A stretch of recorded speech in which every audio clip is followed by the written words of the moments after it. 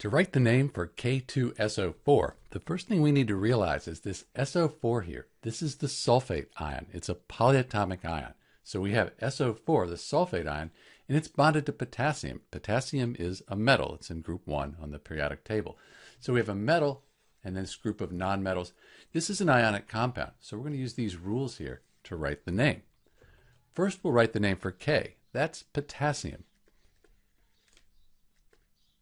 Next, we'll write the name for the polyatomic ion. This is SO4, the sulfate ion. Good one to remember, lowercase s.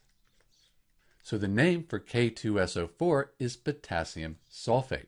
If you're given the name and asked to write the formula, you need to realize that the sulfate ion, SO4, the whole thing has a 2- ionic charge. Potassium is in group 1 on the periodic table. It has a 1+ ionic charge. So we need 2 of these 1+ ions here, potassium ions, to balance that 2- on the sulfate. This is Dr. B with the name for K2SO4, potassium sulfate. Thanks for watching.